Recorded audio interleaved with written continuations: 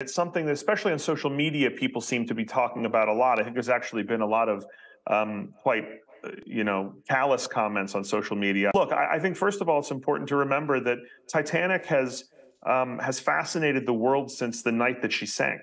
There is an incredible allure to this shipwreck, and indeed to all shipwrecks, I think, because they are time capsules and they are transportative. They bring us to a moment in our own past. In the case of Titanic, to a gilded age in a lot of ways, and so they hold a real fascination for people, both.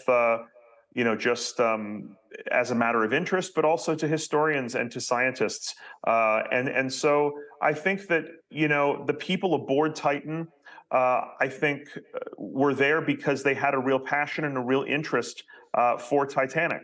And as someone who manages risk for a living and who does a lot of risky things, look, it takes a lot of courage and a lot of determination to go on a voyage like this in a submarine down to these kind of depths. And so I think there should be a lot of admiration for the people aboard Titan, because I think this is something that speaks to their passion. There are people who climb Everest. There are people who parachute. Those people would say because it's something that speaks to them on a personal level, on a deep level, and so I think this is the case with Titanic. It is an event that holds a huge place in our history, and I think that these people had admirable goals going down there.